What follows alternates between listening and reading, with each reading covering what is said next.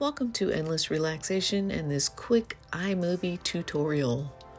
So you open iMovie, go to Create New, and then click on Movie.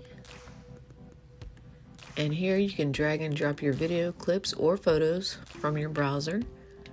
I always go to Finder, click that, search for the movie I want to use, and let's use this one right here. I'll drag it down. And my clips are usually short unless it's super quiet outside, and it never seems to be. It's always some kind of distraction. So I just extend it and I just put transitions in between each clip. I like the cross dissolve. You can adjust the time. I usually have it on 1 second. Sometimes not. So then I copy and paste that video clip right next to the transition. Easy peasy. And there's that.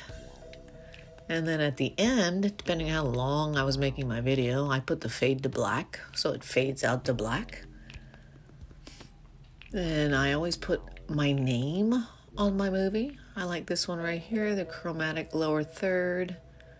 Just click on that. Go in and type whatever you want to type. I type in Endless Relaxation. And you can adjust the fonts and the size.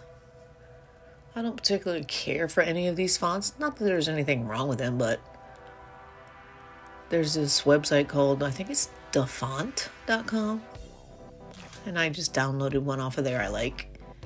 Change the size. I always use 58. And then you can change the color. Let's try this blue here. That's looking pretty sharp.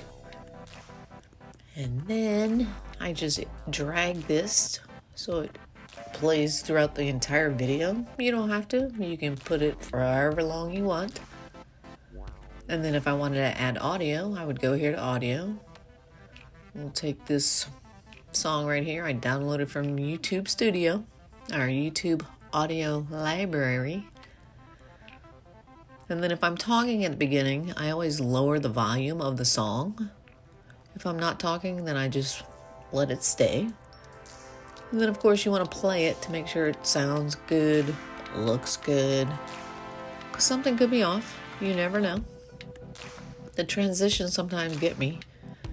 Depending upon how long the video clip is, the transition will make it look super weird.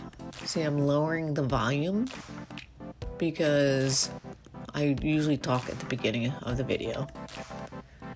And then just continue on, make sure everything's set right. Sometimes I forget to put transitions in between the clips, so then gotta double check that kind of stuff. Then if I don't want the audio, you can just detach the audio. So it depends what you want to detach it from. If you want to detach it from the video itself or no audio at all, then I just export the file. Here are all the different settings depending upon how great you want your video to look. I usually use 1080 and sometimes high, sometimes medium.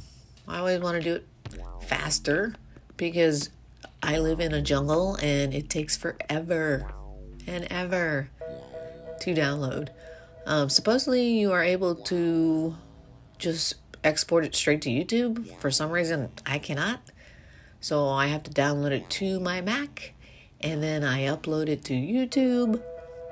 It's a process. It is a process, but it's all worth it.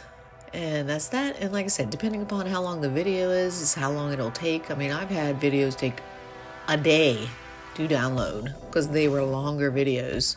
Just takes practice. And that's that. I hope everyone enjoys this quick iMovie tutorial. If you liked it, give it a thumbs up and hit that subscribe button. Aloha!